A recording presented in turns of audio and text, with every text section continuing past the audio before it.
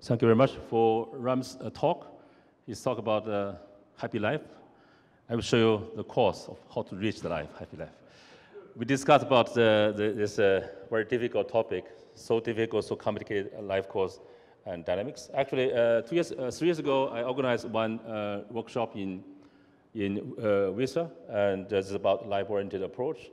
This time, I also talk about not only life course, but also look at some differences across some public groups. So here I also want to emphasize life-oriented perspective, especially for the last workshop, I mentioned a lot of things about life.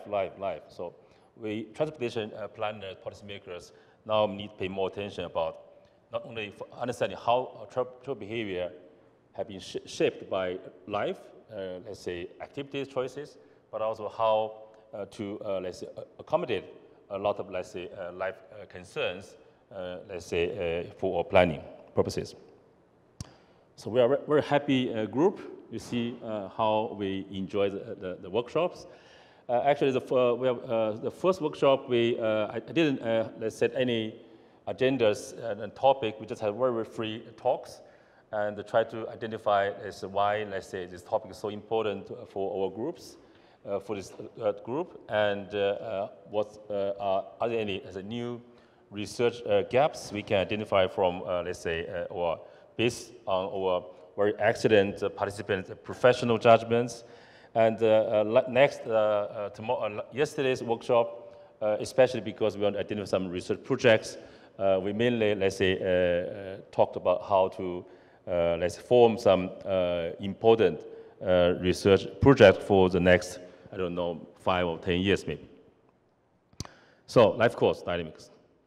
We're talking about, okay, everybody wants to have a good life, but each of us have a very different course.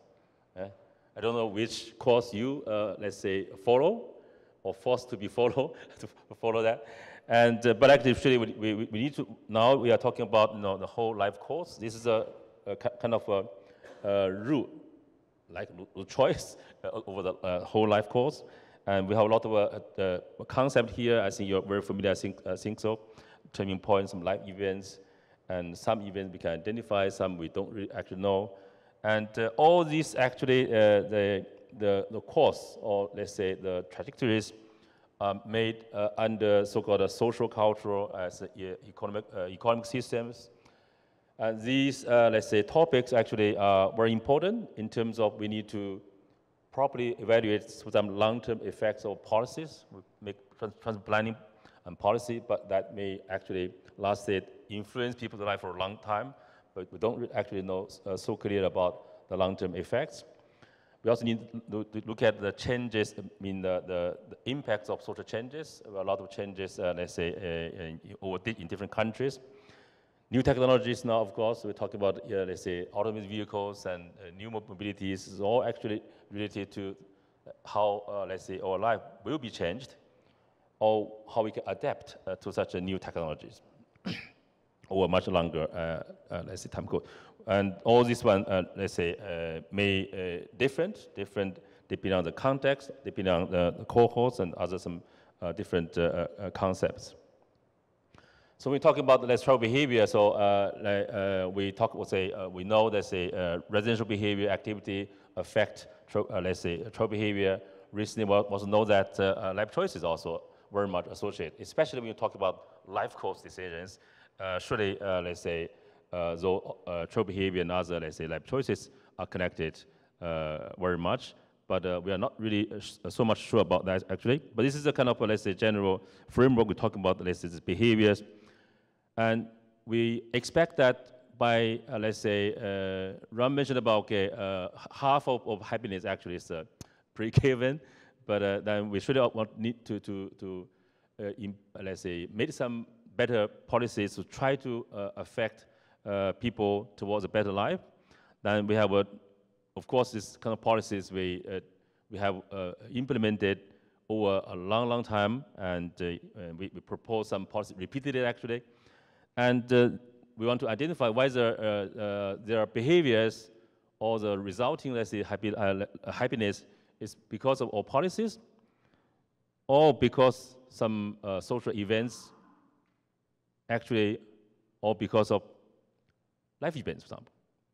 So the different, let's say, life events and different, let's say, stage of the course actually play a very, very much diverse role in shaping our behaviors. And we also know that that's kind of, let's say, cause-effect relationships between behavior and policies, and also, let's say, those life events very much differ from generation to generation. So we talk about the generation X, Y, Z, and we'll have further, let's say, new generations.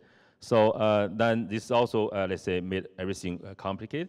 All these, let's say, changes or decisions is a form or influenced by a different type of value system over years.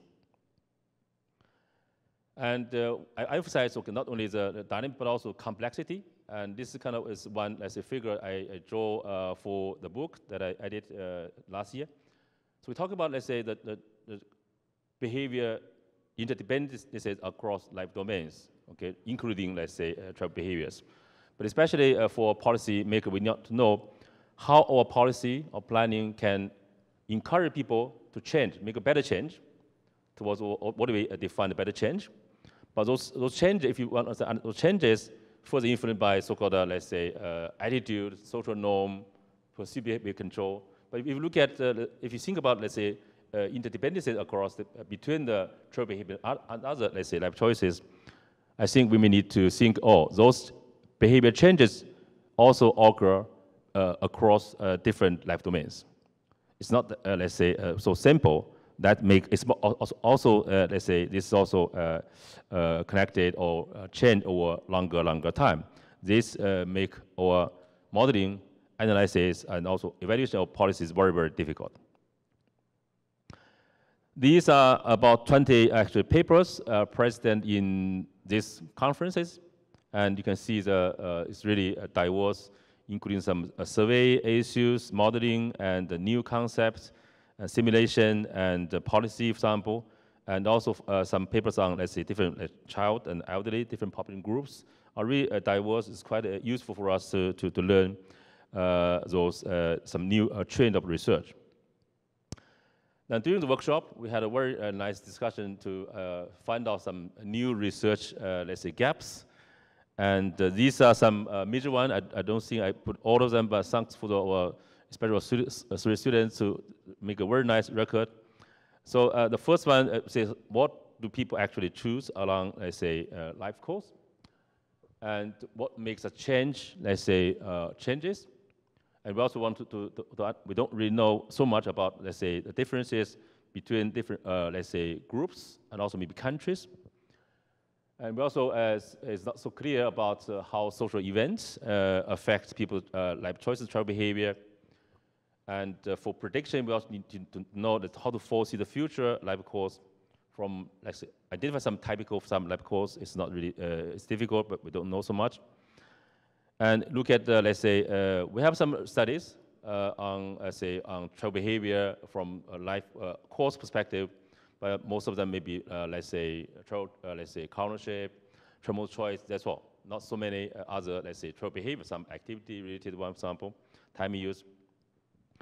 And we also identify some, we need to understand interactions between different key, let's say, events, interaction among them, and also across between people.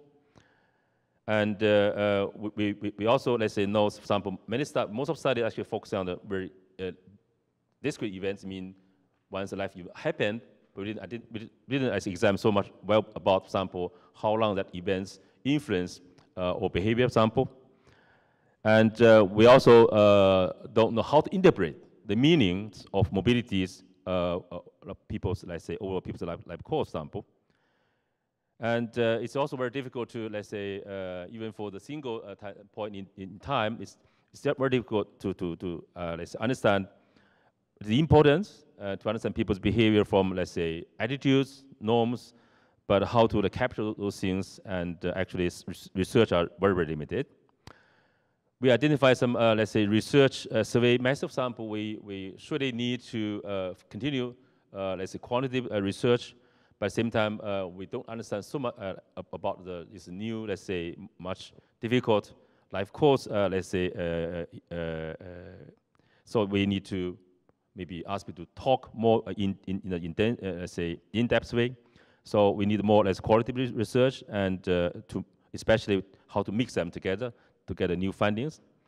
We see the values of, let's say, retrospective survey, because this is one, let's say, way, even though some problems, but it is important to capture changes over much longer time, because people hate to join a panel survey for a longer time. We also see the value of let's say, repeated cross-section data.